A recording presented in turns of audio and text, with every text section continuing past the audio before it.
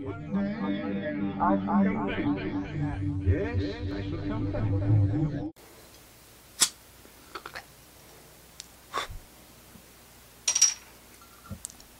Today is the 1st of September, and you know what that means. Today is the official last day of summer for me. Tomorrow I have to go back to school. During the last 2 weeks or so of summer, everybody always posts, oh, summer just went so fast, I don't want it to end. But really, I don't think it went fast at all. The first 2 months, June and July, were probably the longest months that I've ever experienced in terms of summer.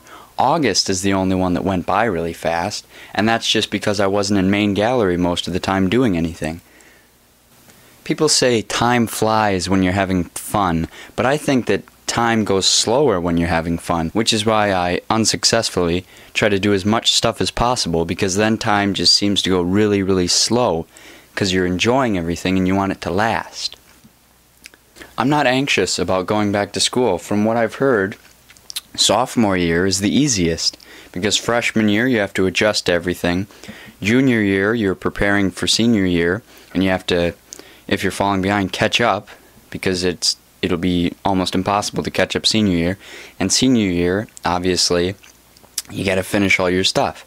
I went in to do my eye screening because I'm getting contacts, and they said that I had to do a hour-long class just on contacts, which is new, because they didn't say anything about that last year when I was initially thinking of getting contacts, but then I switched back to getting glasses.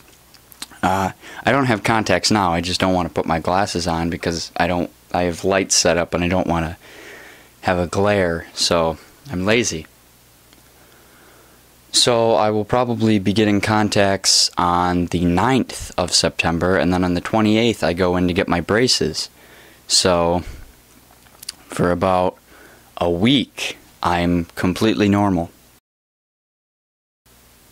Well, as normal as I can be.